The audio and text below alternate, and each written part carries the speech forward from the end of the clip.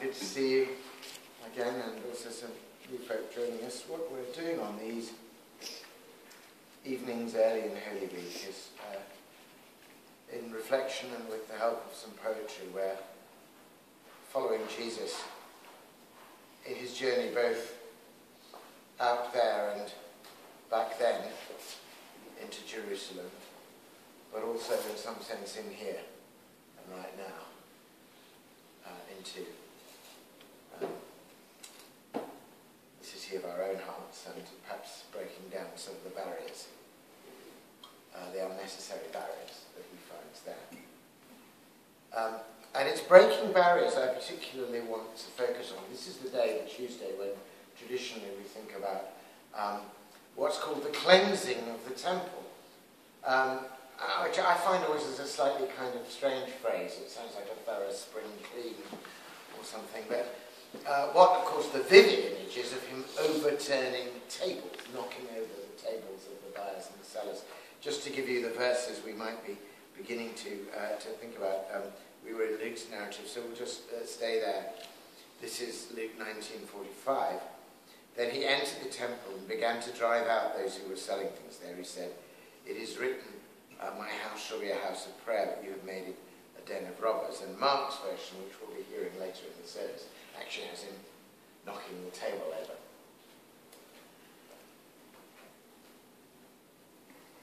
Actually, that bursting in, that overthrowing a barrier, and it was a barrier, by the way. The reason why the money changers were there was because the whole understanding in the law, in the Torah, of the three great categories of things, as it were, which was there was the holy, which is God, and those things which have been made holy by being dedicated to God, such as the inner sanctum of his temple. And then there's the clean, which has been purified and is capable of therefore being brought closer to holy. And then there is the unclean. The clean is the kind of buffer state. And you could say the entire, as it were, temple cult, Jewish religious system, was based on an elaborate system for making sure that the unclean never came in contact with the holy. And that, of course, famously is why the priest and the Levite walked by on the other side of the road when the man was left for dead, because if he had been dead, they would have contacted the unclean, thus becoming unclean themselves, and they were on their way to the holy. So, of course, one of the most unclean of unclean things, apart from pigs, was Gentile money. But since they were occupied by the Gentile Romans, Gentile money was what you had to get on with.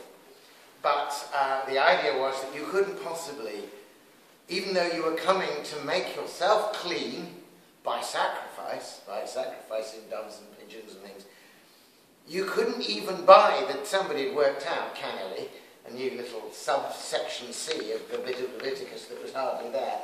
You couldn't even buy the dove that you would sacrifice to make yourself pure enough to come out of the outer temple and into the inner court. You couldn't even buy that with dirty Roman money. So you had to go and queue up at the kind of bureau de change and the exchange rate and swap it for nice, clean, specially minted holy temple money with a surcharge and a commission. And then, once you bought your nice, clean, holy temple money, then you would give it back to them again and buy the pigeon, which they would then sell to you, and then they'd take off and charge you for sacrificing it as well. So they were onto a nice little earner here. But the whole thing was rigged up in a way, visually. It must have presented literally a physical barrier, the queues and the waiting, and you wouldn't get past the tables until you got the clean money, and then you wouldn't get past the next thing until you got the doves, and so you can see. You can see, therefore, the anger of Jesus when he says, "It is written, my Father's house will be a house of prayer. You've made it a den of robbers." Because the temple itself, you remember, was itself only a kind of mimesis or imitation in stone of that sacred place which had been the tent of meeting when they were a pilgrim people, when they were intimate with God walking in the desert, and when they could come in to the tent of meeting. And of course, at the far end of the tent of meeting was the Ark of the Covenant and the angels over it. And that tabernacle, that meeting place with God, even when he dreamt of building it, Solomon was hesitant about, making this thing in stone. He realised there were issues around that. And so that this place, which was meant to represent the meeting of God with humanity, the coming together, had become itself a series of intricate barriers separating. So Jesus comes and breaks the barrier. And if there's one, as it were, watchword for what I want to do in our reflections and in the poetry we're about to read this evening, I would express it in that hymn. I love this hymn, Just As I Am. And there's a great verse, and it says, just as I am, thy love unknown hath broken every barrier down. Now to be thine, yea, thine alone, O Lamb of God, I come. So Jesus breaks down that outward and visible barrier. But I'd like to suggest that that breaking of that barrier, overturning the tables of the money changers, is really the beginning of a series of episodes of what you might call breaking and entering that, that Jesus undertakes, and which go to the heart of the passion. He comes to this barrier and he goes through it and makes a path. But on Good Friday, he is going to, I think, make a path through 3 more barriers, one of which also has its symbolic visibilia in the temple. And the first is the barrier of physical human death. That barrier which, in a lot of our thinking, is not so much a barrier or a toll gate as, quite frankly, and in every possible sense of that term, a dead end.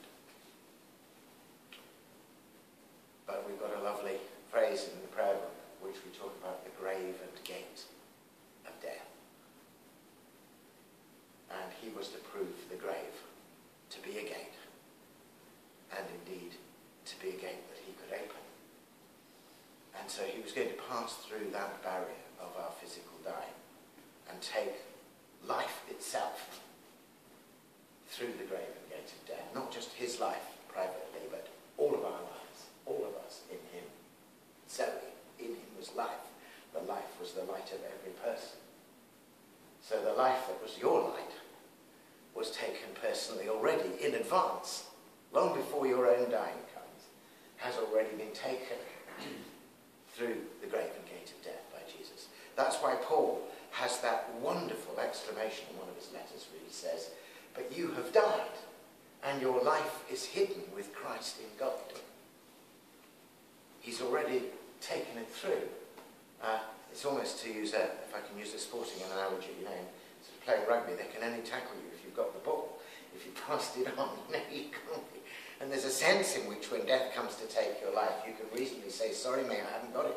I've already passed it on to Jesus. He's run ahead with it. It's actually safe already elsewhere. So he breaks a barrier of death down. But then comes another barrier which we've actually almost completely forgotten about. I suppose if there's a time for it to be broken, it's Holy Saturday. It's there in the creed, but we never mention it. We say, well, he died, he was crucified for us. And then there's that little line in this creed, he descended into hell. On the 3rd day he rose again. He ascended into heaven. And of course the final one is going to be the gates of heaven will be open. But I want to focus for a minute on he descended into hell. He broke open a gate to let us into the temple. Broke open. What about breaking in open something to let us out? What about a libera me, Domine, de mortis aeternae, as the Latin song has it, or deliver us from evil. Liberate us. There's a wonderful tradition of thinking about Christ's descent into hell, which is known generically as the harrowing of hell. And I find it a particularly powerful and helpful way of thinking about a lot of things. Both, I find a very helpful way of thinking that in the story of the harrowing of hell, as you'll see in it when I read you a poem about it, the idea is that Jesus goes down, and that everybody who has ever died, as it were, not knowing him, not aware of him, in living in previous ages, all the patriarchs and the prophets, and going right back, figuratively speaking, as it were, to our first parents, Adam and Eve, are all somehow stuck in there. And that Jesus' overcoming of death, Jesus' offering of his life, Jesus' kind of covering sin and redeeming and reconciling the world to God, is all done for them as well. Others are rotten luck if you just happen to have been born BC, wouldn't you? And some of the earliest representations in the Orthodox Church, in the iconic tradition of the resurrection, don't show Jesus rising alone. They show him arising out of the sepulchre, holding Adam and Eve by the hand. And of course, in Adam and Eve, you could say he's holding all of humanity that is, if you like, trapped in death. And I find that a very powerful idea. I find it very helpful in terms of thinking about, because I do believe that God ultimately meets us in Christ and ultimately finds and saves us in Christ. And therefore I believe there has to be an opportunity, if you like, for a vivifying, all-redeeming, love-restoring encounter with Christ for every human being. And I don't see why a little thing like chronology should get in the way. So that's a way of thinking about those things. Real choices available. So that's one of the ways of thinking about the harrowing of hell. That a way is broken in and a way is opened up. And I want to read you now a little bit of, it's brought into slightly more modern English, a little bit of a medieval poem called Piers Plowman, which has, it's a literature poem, it's 14th century, which has a description of the harrowing of hell. There's actually much more about it. This wonderful back chat between the devil and the other fiendikins, as the author of Piers Plowman, William Langland, calls them. But there's a wonderful bit in which which the barrier is broken, the gates are opened.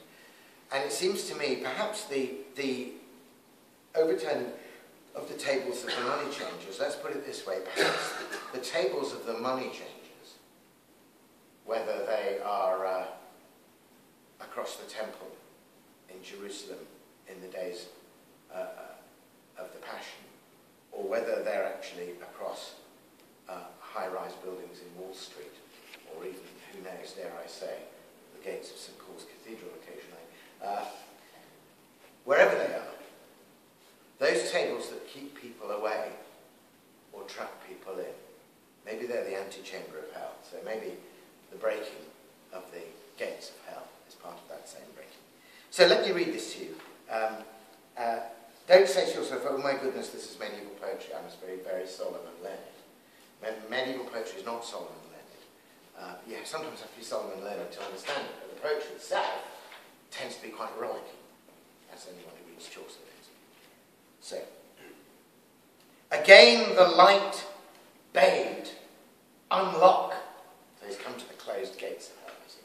Again the light bade unlock, and Lucifer answered, what Lord art thou, quod Lucifer? Quis essisti?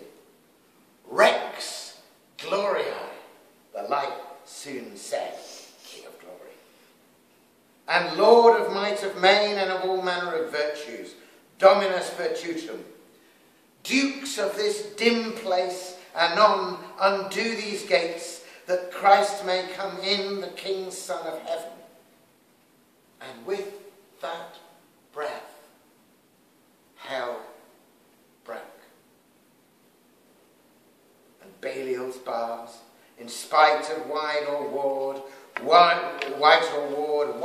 open the gates. Patriarchs and prophets, Populus in tenebris, sang St. John's song.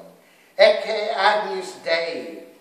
Lucifer might not look, so light him blinded. And those that our Lord loved, into his light he took. And said to Satan, lo, here, my soul to amend for all sinful souls, to save those that be worthy. Mine they be and of me. I may the better them claim, although reason record and write of myself that if they eat the apple all should die, I promise them not here hell forever. For the deed that they did, thy deceit it made. With guile thou got them, against all reason. For in my palace, paradise, in person of an adder, falsely thou fetchest thence the thing that I loved. Thus, like a lizard with a lady's visage, like a thief thou me robbest. The old law granteth that beguilers be beguiled, and that is good reason. Dentem pro dente, et oculum pro oculo. Ergo, soul shall soul quit, and sin drive out sin. And all that man hath misdone, I, man, will amend.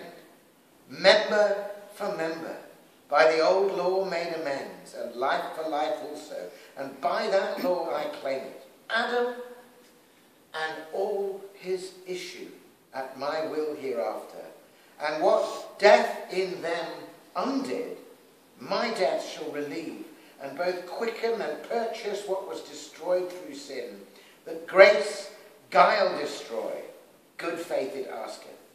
So believe it not, Lucifer, that against the law I fetch them, but by right and by reason ransom here my lieges. Is that wonderful? It's great sort of, it's kind of Christ slightly getting his head back on, the devil appearing, of course, to tempt Christ in the wilderness and quoting scripture at him and quoting bits of the Old Testament at him. So Christ here comes back and he says, right, well, an eye for an eye, tooth for a tooth, as you saw there in 19. You nick them, I'm nicking them back, essentially. And isn't that lovely reading of the Genesis story? There might have been death, but nobody was promised hell. You invented hell, you created this thing.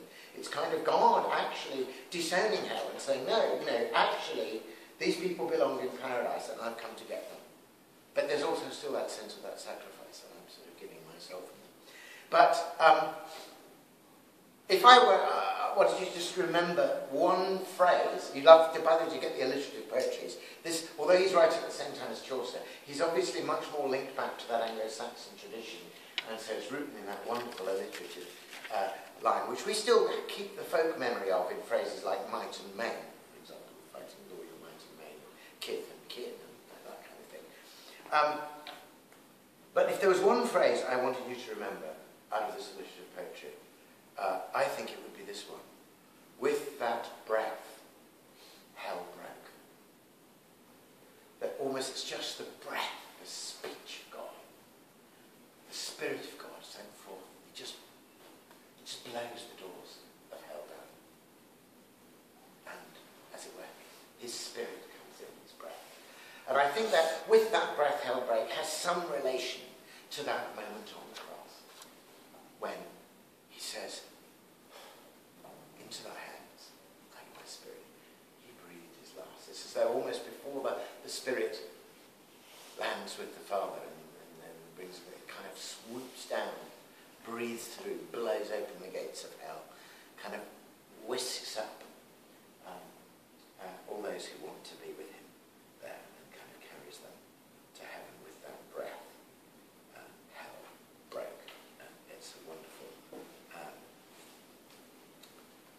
thing. You can see, of course, Langland is deeply soaked in the liturgy of the church, and he's creatively taking snatches and phrases that everybody had heard and reapplying them to his story. So like, populus in tenebrum, the people who walked about in darkness have seen a marvellous light on those who dwell in deep darkness. The light has shone, which we're using on the H6. So with that breath, hell break. Now something else happens, if we can go back, as it were, to the lit surface of the world, to the events in Jerusalem, remembering that everything out there is in the air. When that breath came that could break hell, the second barrier, like a number, it broke another thing still. We're told in the Gospel that when Jesus died, at that moment, as he breathed his last, the veil in the temple was torn from top to bottom. And that's the last barrier. I talked to you about the barrier they had to get through to get from the outer court of the Gentiles into the inner court where everything had to be clean. But of course, there was a further thing. There was the Sanctum Sanctorum, as it was called, the Holy of Holies, which was separated off by a veil, which is where the Ark of the Covenant was. And only the high priest, only on one day a year, the Day of Atonement, only covered with the blood of a sacrificial lamb and with the names of the tribes of Israel sewn ritually into his coat. The high priest of that year would go through the veil into the Holy of Holies and make atonement for the people. That's what happened. Outwardly, one man elected there for a year, just carrying names and sprinkled with the blood of an animal upon who obviously had no choice in the matter. And of course, it was all very right, but it all had to be done again next year. New set of sins to be atoned for. And he'd no sooner gone in to make that atonement than the veil was returned and nobody could go, nobody could pass through that. So what does it mean when we say that when Jesus died, the veil in the temple was rent in two from top to bottom? It means that once and once only, as the hymn says, once for all, absolutely, that barrier, that veil, that curtain, that sense that we don't belong, that we're not part of the holy, that, if you like, excludes us from the heart of heaven, is simply taken away. And it's taken away not by some outwardly representative high priest with, our family name sewn somewhere into his vestments, but it's taken away by Jesus, who takes the whole of who we are into himself. That's what it means to say he was made flesh, and takes us as we are through that veil, and takes us not just to a place in a physical location in a temple that represents the presence of God. We'll really see the completion of this action not only on Easter Day but on Ascension Day, when we see him, in a sense, taking our very nature and who we are to the right hand of the Father.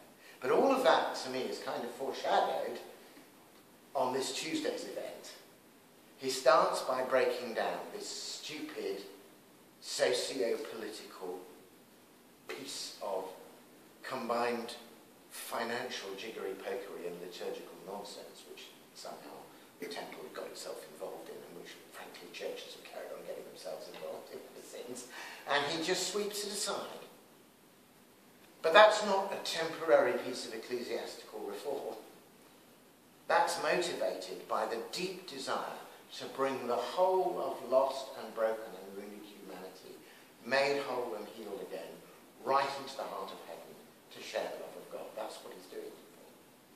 So that's why he breaks the other barriers down too. And it begins with that. And that, it seems to me, just to say a final thing, is the spirit in which we ourselves ought to do a certain amount of barrier breaking and barricade bashing and breaking and entering generally. There are lots of these tables of the money changers, culturally and socially thrown up by the church, saying we're in and you're out, and excluding people. And we really have not got to have anything to do with that. I'm really glad to be part of a church which this church is an inclusive church and is aiming always to be a more inclusive church. And I'm sure there's more we can do. And as we become aware of barriers thrown up, then we need to throw them down. But we don't throw them down in a spirit of mere trendiness or political correctness, and we don't throw them down in some sense of just a little bit of generally anarchistic mayhem, fun as that is. We do it, I think, with Jesus and with the same aim of Jesus, which is to bring those who need his love into Christ and in Christ, into the heart of heaven, to the Father's love and the Spirit's love. And anything that stands in the way of that is fair game for our barricade bashing in the name of Jesus. Stop there, but do take away your prayer.